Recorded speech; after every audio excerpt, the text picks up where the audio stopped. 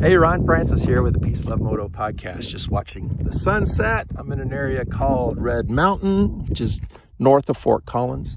Really pretty out here. I was traveling this week as I normally do. I just wanted to share something that happened on Tuesday morning. So get up at 4 a.m. Love my wife. She takes me to the shuttle, 4:30 a.m. Drops me off. I get on the shuttle. I go to the airport, arrive there at 6 a.m. And then I go through security. And by the way, if you don't already have TSA pre-check, get it. It's really great, especially if you travel a lot. It'll really get you through the lines.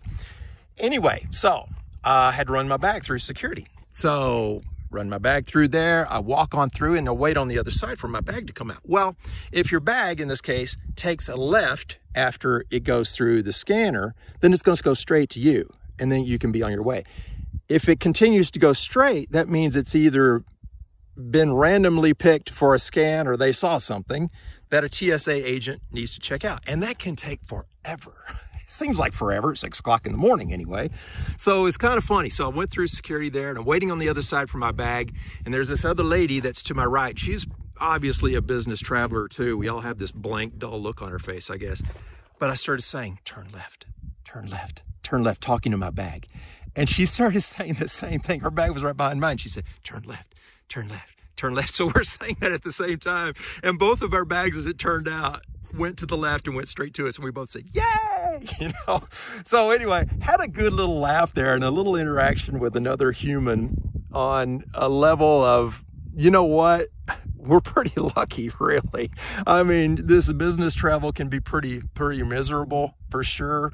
But, you know, when you think about it, there's so many people hurting in this world, you know, whether it's income related or stressed out with the world, with the political situation. There's wars going on. There's a major hurricane or whatever it is that's going through, you know, Florida and the southeastern part of the United States. There's a lot of things to worry about.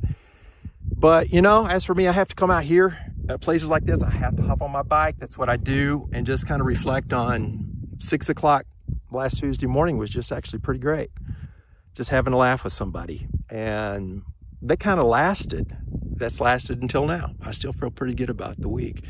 Anyway, I just wanted to share that. Hope you enjoy this week's episode. I haven't recorded it yet, so I'm not exactly sure what's going to be recorded.